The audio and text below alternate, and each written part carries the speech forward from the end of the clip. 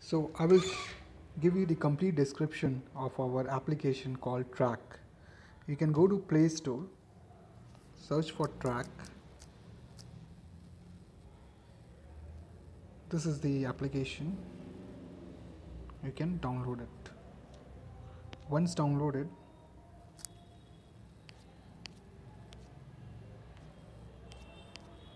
open the app. For demo, you can use this username and password.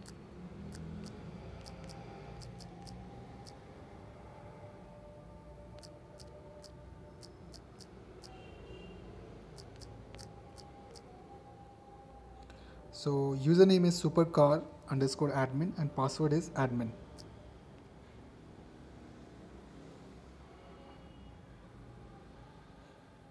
So now this is the dashboard where you will be able to see how many cars are there connected to your login.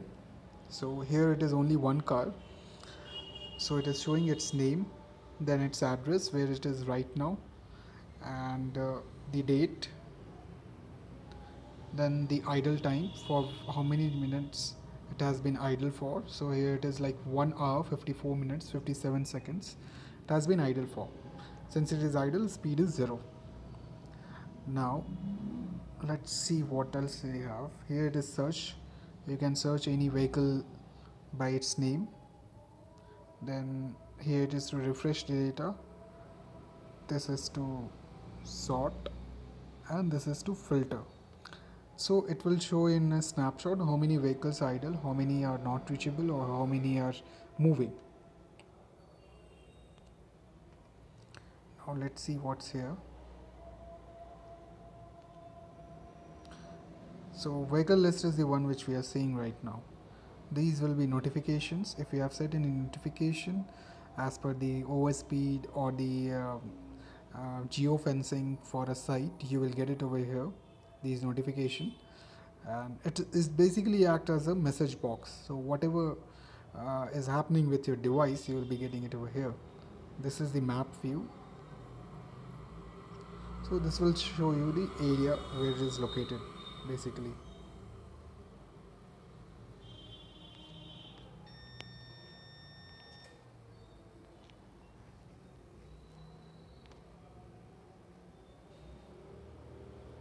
Then there is kilometer summary, how many today, how many yesterday, and how many kilometers have been traveled in a month.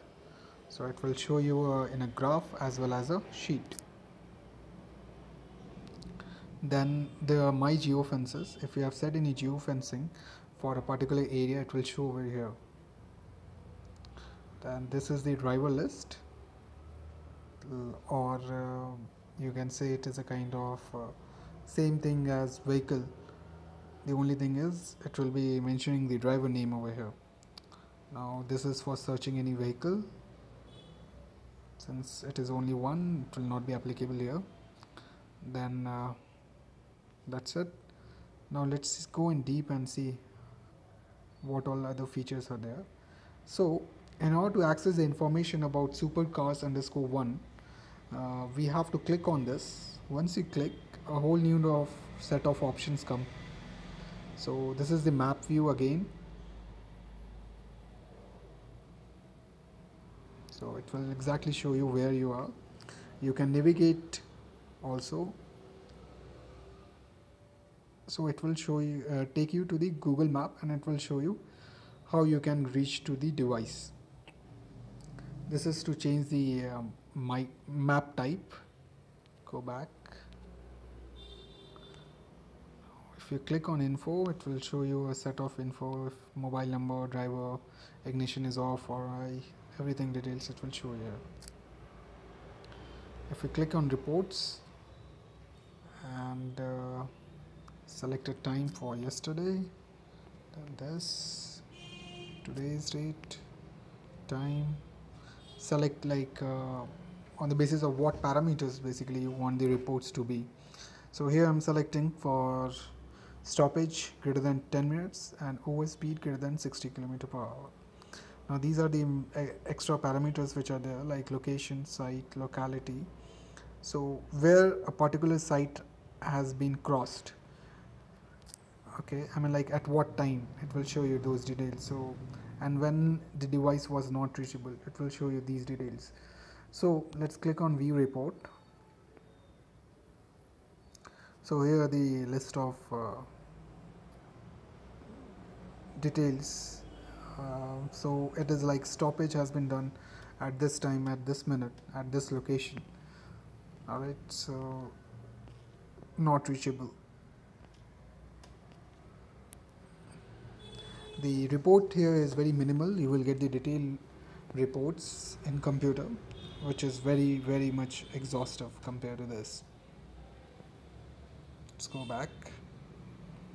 There is a lock feature which is actually used to lock the ignition. If you have locked the ignition, nobody will be able to switch on the vehicle. Alright, but you need to have a relay to have this feature. Now this is the messages. Like here they have set the alerts at when the ignition is on, they should get the alert. So in here you will get the set of notification which have came to them. This is the route, like from this date to this date, which route has been followed. Let's select the same.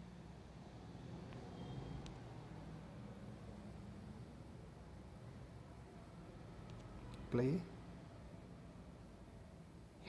So it basically shows you the route it has followed.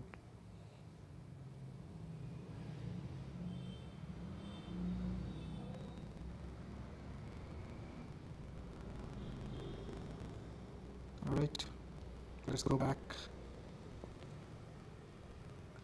Now this is the dialer. If your driver's number is here, then you could have dialed the number directly. Now this is the live map. In order to show you the live map, the driver should be in the running mode. Otherwise it will tell you vehicle is not moving. Next is nearby. This is to show how many vehicles are nearby and their location. So you select the how many kilometer radius area you want. Suppose if I'm taking 20 kilometers and submitting it, if there is any vehicle within this perimeter, it will show it over here. This is to share the details about a particular vehicle through various mediums. This is the history. If you select a time, yesterday's, and select any time for which you want the location of the vehicle, click on view history. It will tell you where exactly it was there at that time.